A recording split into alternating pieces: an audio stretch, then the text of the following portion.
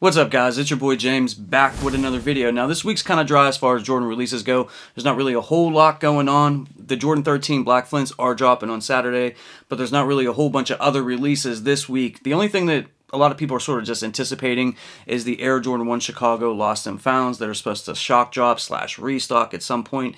I don't have any info on that at this current time. However, I'm hearing a lot of rumors about another shock drop happening tomorrow, which is Tuesday, on the Nike Sneakers app for the Air Jordan 4 Thunders. Now, the early word is that it's going to be around 2:23 p.m. Eastern Standard Time.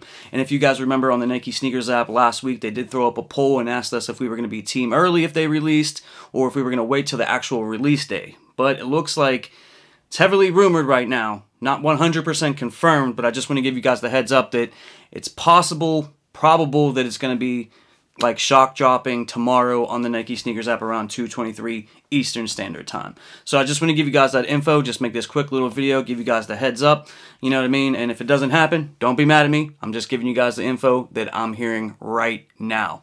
You know, if it happens, I wish you all the best of luck. I'm going to be going for it. I'm going to catch a W. Hopefully it happens. I'll catch you guys in the next one. I love you. I'm out. For more sneaker content, make sure you hit that subscribe button and you hit that notification bell so you never miss a video.